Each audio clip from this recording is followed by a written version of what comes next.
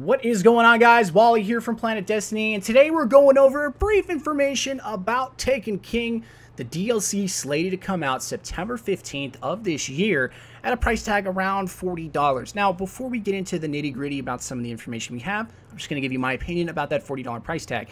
If they justify enough content in that $40 price tag, I personally am okay with it. They so far have not done anything to lead me astray with my $15 for the season pass and subsequent expansion packs. So I have my faith in this one. I think for $40 we may see a good portion of content. At least that's what I'd like to believe. We'll have to see in the future. Along with Taken King's release, there will be 3 new subclasses, 1 new subclass for each of the standard vanilla classes. So you have an Electrical Storm for Warlocks, which is your arc ability, a Gravity Bow for Hunters, which is Void, and a Flaming Hammer for Titans, which is Solar. Going to be very interesting. It's going to spice up both PvE and PvP, and I'm very excited to see how they work in combat in the upcoming DLC.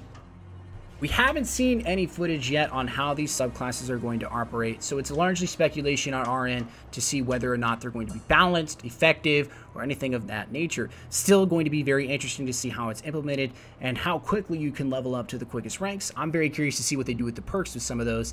I know a Paladin type Titan is going to be very interesting to play. I know the Hunters are excited for a bow and arrow type class, and the Warlocks get an Emperor Palpatine type Jedi feel, which is going to be very, very cool indeed. Still curious though. I don't exactly know how they're going to balance everything. I figured they're going to take a lot of time with this, probably get a lot of community feedback, and we'll see a lot more information come E3 regarding the 3 new subclasses.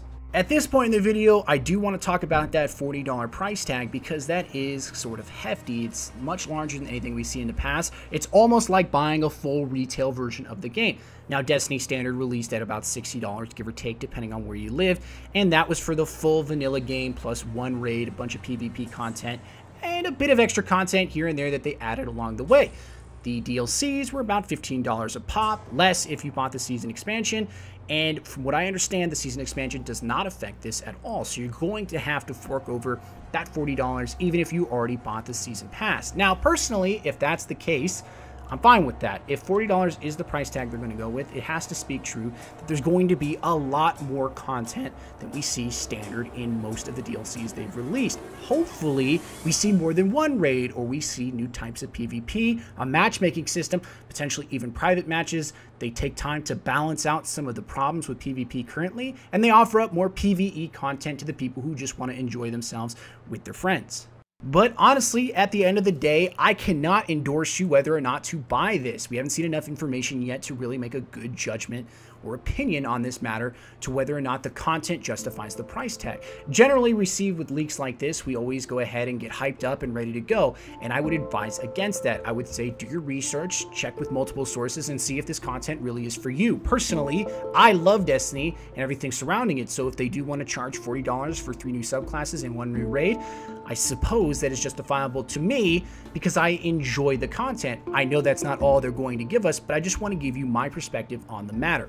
The final thing I wish to discuss is the raid. Now, the raid is centered around Oryx, the father of Crota.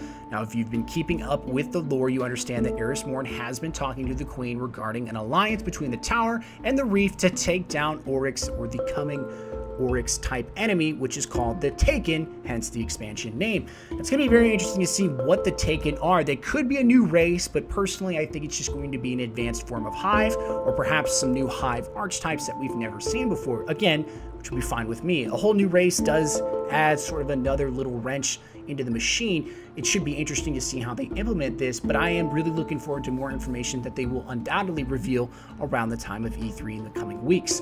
I'm curious though to see what your guys' opinion is on this one though. Is Oryx a raid, the Taken, a possible new enemy type, 3 new subclasses, and whatever other information they choose to give us, is that justifiable for a $40 price tag? That's going to be sort of a burning point for a lot of people until we get more information revealed to us. So I am curious to see what you guys think. Let us know in the comments below or tweet at us. Either way works. And as always, guys, you guys are awesome. Thank you very much for watching this video, and thank you for supporting Planet Destiny.